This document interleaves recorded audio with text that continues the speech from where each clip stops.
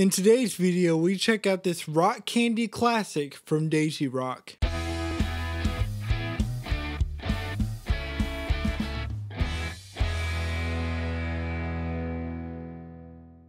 Hey everybody, before we get this video started, I need to let you know that if you're new here and you like seeing stuff like this, definitely go down and hit the subscribe button and ring the bell so that you're notified when a new video goes up. It'd be greatly appreciated. The goal is to get to 1,000 subs by the end of the year, and if we do accomplish this, I would like to do a giveaway on stream over at my Twitch channel, which is coming soon.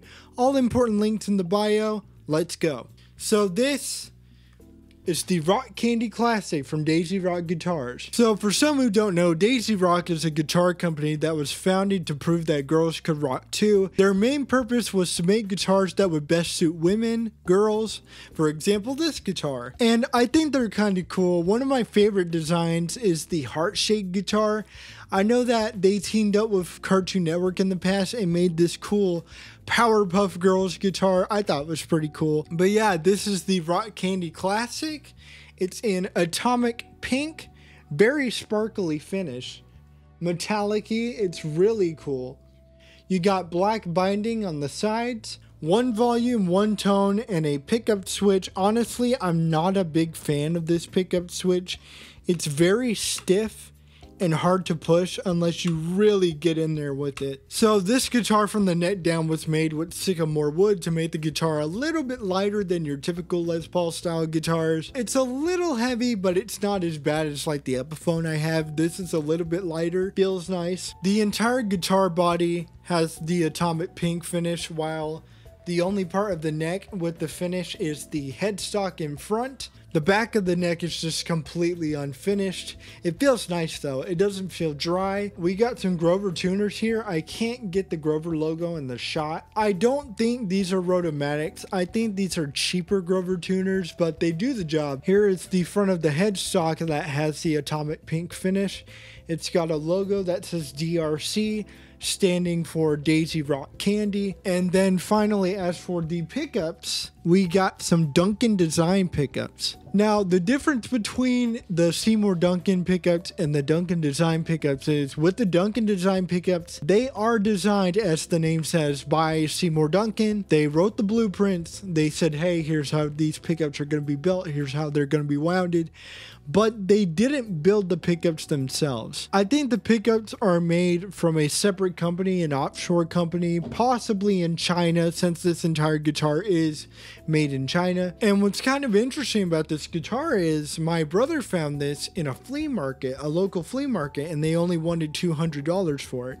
It's very clean, almost like new, but the headstock is kind of dinged up on the top, mostly on the points. Other than that, this thing is like 99.8% clean. I do like the shape of the headstock. It's kind of like a PRS headstock. I think the guitar is pretty cool overall. If you have seen my Epiphone Les Paul Special 2 modification video, then I'm just going to spoil it right away. These do not sound better than the Epiphone. The Epiphone is obviously going to sound more gritty because they're actual Seymour Duncan pickups. But when it comes to appearance, this guitar wins. This is really cool. Another thing I forgot to mention, the front of the body isn't completely flat. It's got like an arch top kind of top going on. But yeah, very nice appearance. Very, very sparkly. Not that heavy. It's decent, but it's not heavy. Overall clean. The action is a lot better than I expected. I thought it was going to sound more buzzier acoustically, but no, it feels fine. Feels and sounds fine to me. So we're going to go through a quick demo of this guitar. We're going to do some cleans. We're going to give it some dirt. So for this demo, I'm going to be using Amplitude 5. We're going to give you some clean sounds through all the pickups.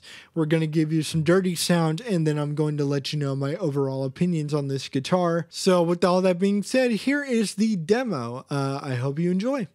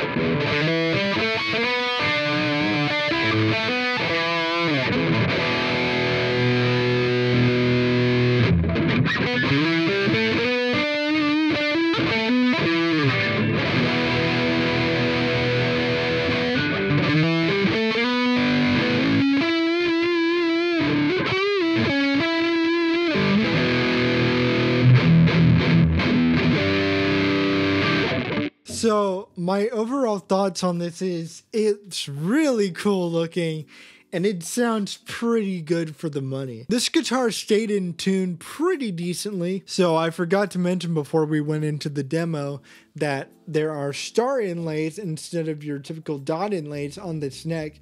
Most of Daisy Rock's guitars will have those inlays, and it's their signature thing. It's pretty neat. I was quite surprised with how this guitar sounded, especially through a dirty tone.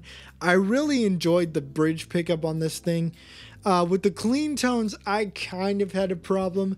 The neck pickup is a little more rumblier than the bridge pickup, so I had to turn the volume down just a hair on the neck pickup. The bridge pickup sounds nice and crisp in a clean tone. The middle position sounds fine. But yeah, man, Daisy Rock did pretty good on this one. I thoroughly enjoyed this guitar. I love the finish. I love the binding. This thing stayed in tune pretty decently. It sounded really good for the money. I'm pleased. I'm giving this guitar a solid 8.5 out of 10. If you enjoyed this video, definitely drop a like down below and comment. Let me know what you thought of this guitar. For anybody else who has played a Daisy Rock guitar, let me know what y'all thought in the comments below as well. Definitely hit subscribe if you like seeing videos like this and you want to see more. And with all that being said, I hope you guys have an amazing day, afternoon, or night, depending on when you're watching this. And I will see you guys next time. Peace.